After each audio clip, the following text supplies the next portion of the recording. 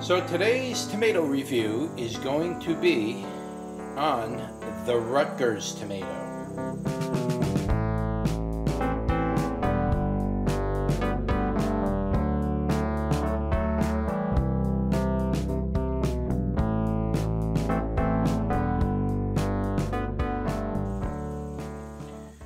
So here we have the common Rutgers tomato. Now, a lot of people like this tomato, and they say that it's a good slicer tomato, it's good for sauce, it's an all-around tomato. Now, this is generally considered a commercial grade tomato. Generally, from what I've read about it and what I know about it, this is something like you would find in a supermarket in general. You can buy these seeds in Walmart, or you can buy the seeds in Lowe's. They're very common, but this is considered a Rutgers tomato. This is considered a commercial grade seed. And as I'm looking at this, I can kind of see that this is a commercial tomato. If you look closely, and let me zoom you out.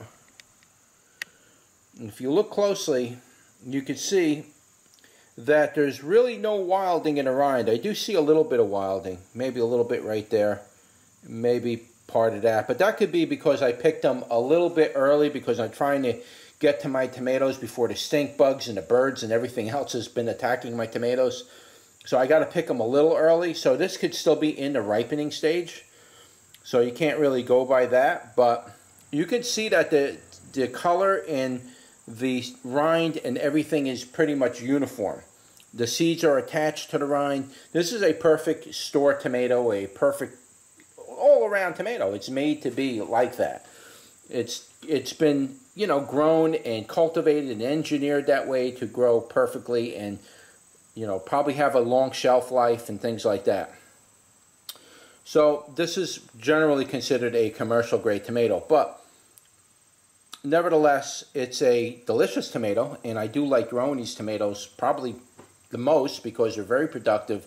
They're resistant to tomato wilt. They're resistant to most of the other diseases and blights and everything else. It's a pretty good producer. It'll give you anywhere between 6 tomatoes and say 18 tomatoes, depending on how good of a year it is, the soil, humidity, all that plays part of it. But you can get quite a bit of a yield off it at one of those plants if you're not being attacked by birds and squirrels and rats and insects and diseases. You know, you'll get a good harvest. If everything's working out good, boom, you're looking at 18 tomatoes, maybe more. And they'll be of a good size too. They're normally about this size. I have gotten them a little bigger than this, but not that much bigger. But somewhere around that size is pretty commonplace for a Rutgers tomato. So, as you can see, the inside of it, you got 1, 2, 3, 4, 5, 6, about 7 to 8 pockets in there. And generally, I like to point those pockets out. I probably haven't mentioned this in my other videos, but generally I like to point them out because the more pockets you have, the more seeds you got, the more seed gel you have, and the tangier it's going to be. So this is going to be a very tangy tomato, but I don't know how sweet the rind is going to be. Knowing that this is a commercial grade tomato, it's probably going to be pretty sweet, so the blend is probably going to be just right. But generally, when you see a lot of tomato seed area and less meat and pulp in the middle, it's going to tend to be a little bit more on the tangy side of things. But this is a very common tomato. The Rutgers tomato is sold as like your staple tomato. That you'll find anywhere. You almost don't even want to save seeds for it because you can get seeds anywhere for this. This is really nothing to it. But I save my seeds anyway because I like to climatize my seeds so I get better yields every year. So let's cut this in half and give it a taste test. Look at that.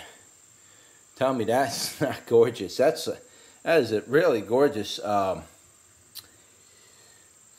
That's a very gorgeous tomato. This is definitely a tomato that you would want to put out on your picnic table, or you're making barbecue and you're making hamburgers and you want that nice slicer tomato that everybody's going to like. You ain't going to go wrong with a Rutgers. So, you know, you get people who are kind of funny with tomatoes. They don't like certain types of tomatoes, certain tastes, and they get like grossed out. So, I mean, if you have one of those people in your family that kind of get really weary on tomatoes, like one type of tomato, I would say grow one plant just for that person. Keep it on the side just for them, and you could cut that tomato up for them, and they're going to like the Rutgers, because the Rutgers is definitely a classic in tomato. So let's give it a bite and see what it tastes like. Okay, so as I suspected, it's going to be a real tangy tomato. So this tomato is pretty tangy, a little more than I would like, actually. But there's different levels of tang. There's tangy where it's kind of tart-like, and then there's tangy where it's sour like a lemon. Okay? This is more going into the sour like a lemon type tangy. It's not tart like a perfect blend. But the sweetness didn't really develop that well this year on this tomato. It's not bad, it's just it didn't really develop good. The tangy is kind of overpowering a little bit. It's not enough sweetness to offset it. Now, it's not a bad tomato, don't get me wrong.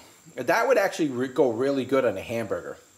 A hamburger with cheese, and you're eating an order of French fries, a hamburger and cheese, and you put a little lettuce on that with a little bit of ketchup. That would really, really work. That tangy flavor would really develop great with that combination.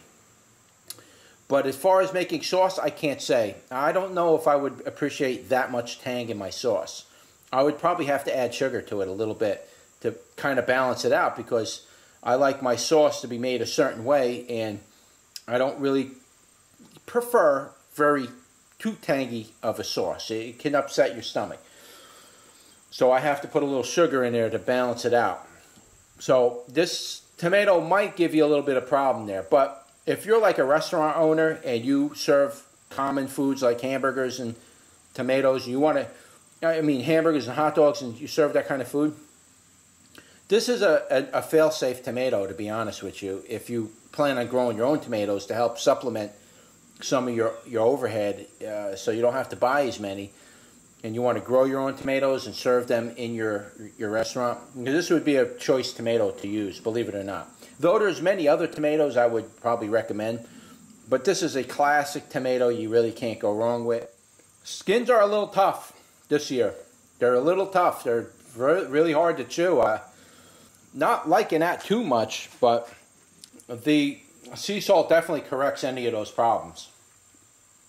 Anytime you add salt to a tomato, the salt just binds with that tangy flavor, and it corrects any imbalanced tasting problems with it. But it's really not a bad tomato. It's just not going to rank as high for me this year anyway. Maybe next year it'll come up better. The plant will do a little healthier, might give me a better taste. Again, a lot of that has to do with your soil. So my soil, even though I added lime and Epsom salt to it, my soil was still kind of hurting this year because it was older soil. It's tired. I should have just spent the money and ordered a couple of truckloads of new soil. So that might be affecting the flavor a little bit, but even with all of those problems, I'm still going to rank that, from a 1 being the highest, I'm still going to rank that tomato as a number 3 this year. It's definitely not way up there. I mean, even though my soil is stressed out, I still should have got a pretty good developed, balanced flavored tomato. And this tomato is tending to be a little bit tangier than I like. It's not real tangy. Again, tangy was probably about 40. 45, almost in the 50 range, and the sweetness was maybe 25, maybe 30, but more like 25. It was very neutral in between it, just watery flavor.